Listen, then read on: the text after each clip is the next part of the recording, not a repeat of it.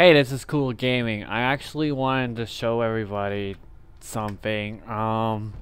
When I'm in GTA 5 with LSPDFR. If you look, I can press my rage hook and I can see everything.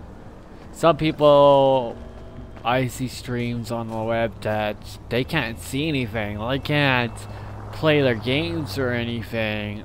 I know a trick that you can play your games. So if we go like this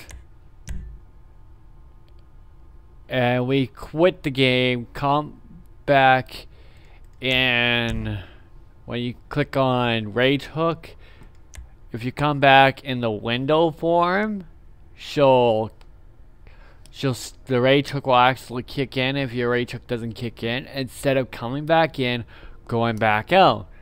And you can't get your LSPDFR going, you can't get anything going. Nothing will start, nothing will go. But there's other ways to get that going, and I figured it out. Because I had all this time, I was getting mad at my LSPDFR for not working, my GTA. I always had to uninstall, install.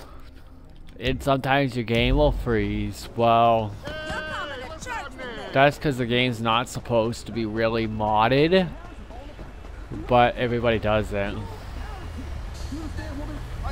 Like, I mod my game, I really don't care. But that's all I wanted to say, so have a good day. Please subscribe and like the video.